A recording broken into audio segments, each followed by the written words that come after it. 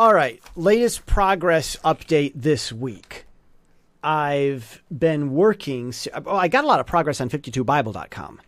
You can go there and read more little chapters about Jesus' life. I've been trying to, in the beginning of the Gospels, anything up before chapter 5, maybe even into chapter 5, it is just, not all none of the disciples were following Jesus in chapter 1.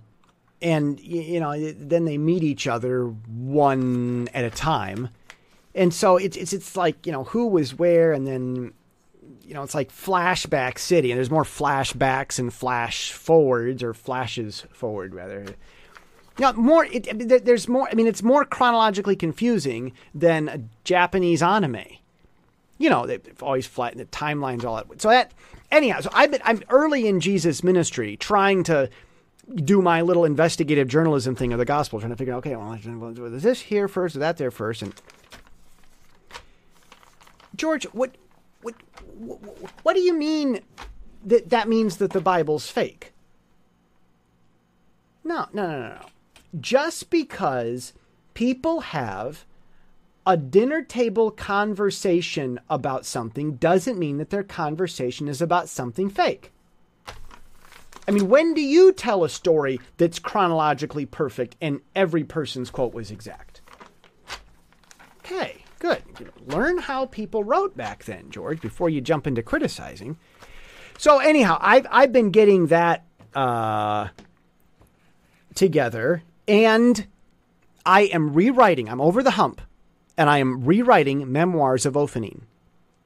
It goes back, based on my theology, who God is. He's all powerful and stuff. And so what that means.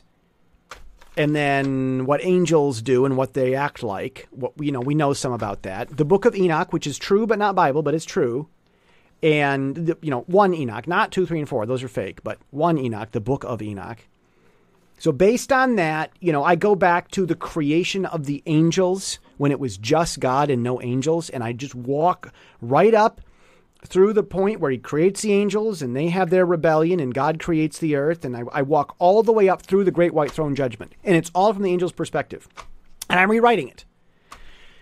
So that's going to be coming out soon. And once I finish, by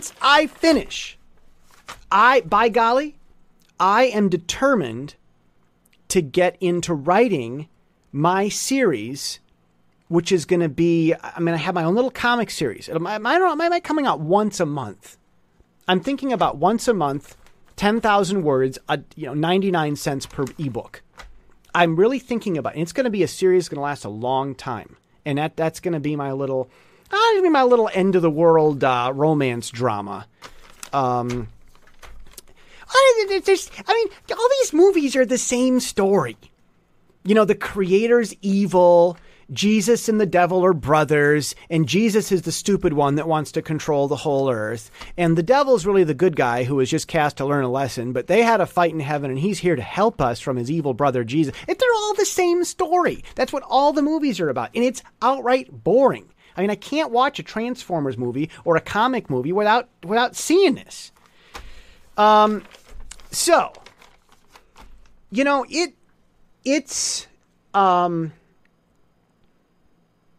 The topic of blame shifting really, really came to me this week. It was with friends. It was with reconciled friendships. It's with friendships going nuts. There's this textbook narcissist personality disorder. I think it's cluster B.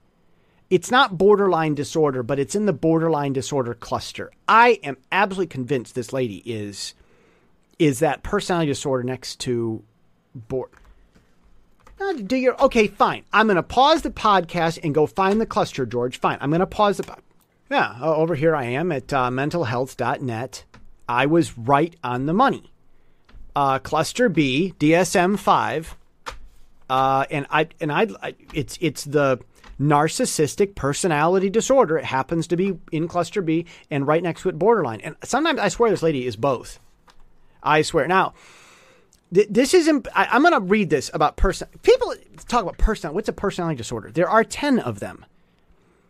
And there's cluster A, B, and C, and it's not bad. It's not bad to go through and read psychobabble definitions of what people's problems are because, and this is important, I want you to know this, okay, for your own sanity. I'm not a doctor, okay? I'm just a layman telling you what is general knowledge here. And my understanding may not even be perfect. Go study it yourself. But it ain't bad to read psychobabble talk because we all can be crazy a little, once in a while. And the website has this disclaimer. So I'm not going to read it to you for copyright because the copyright Nazis are out there. Even fair use is being abused. But anyone can act, according to this, anyone can act like, I'm at mentalhelp.net. Anyone can act like they have a personality disorder from time to time. According to this. The thing is about a personality disorder is that according to Myers, it's inflexible, enduring, maladaptive, and impairs social functioning. And it's disturbing. So it's got to be there persistently, no matter what, to the detriment of friends. And it's amazing.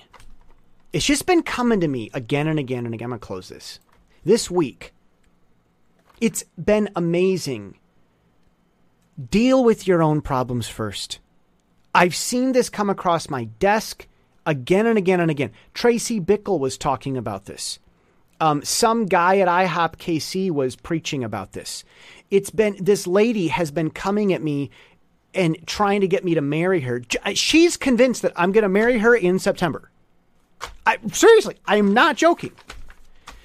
And I'm going, this lady's never wrong. Nothing is her fault. She believes that God told her that I'm a present to her. And to her, that doesn't mean she must accept me. It means I have to obey her. And that's the textbook narcissism thing. But then her inability to handle rejection, if I don't marry her, she's going to go nuts. No. I've got crazy people in my life all the time. So see, I'm kind of used to this. Yeah, I just, if you had a double personality disorder person, messing with your life, you might drive you a little crazy. But for me, I just kind of have to work it into my, schedule. Look, this last weekend, I'm thrilled. I spent 10 hours with a kid, a Taiwanese kid, showing him that he can install Ubuntu on his computer. I explained to him how development works and the different development teams that are out there, how that works, how he can put his own games on his Ubuntu computer. And after 10 hours, he goes, man, Ubuntu really is awesome and I can do this. And no one ever showed him that before because all of his teachers tell him that if you don't learn it in school, then you're not learning it and you're wasting your time. So I don't know. The theme this week was be faithful in the small things. And that was my small thing this week. Personally, the Lord's been telling me, you got to just have conversations with people more, Jess. Finish some of your projects, but make time for conversations. Be faithful in the small things. And, all this kind of relates to the same theme. And it's there if I just get to the point. Expanding your borders won't solve your problems. Expanding your borders while you have problems only expands your problems. Solving your problems will effortlessly expand your borders.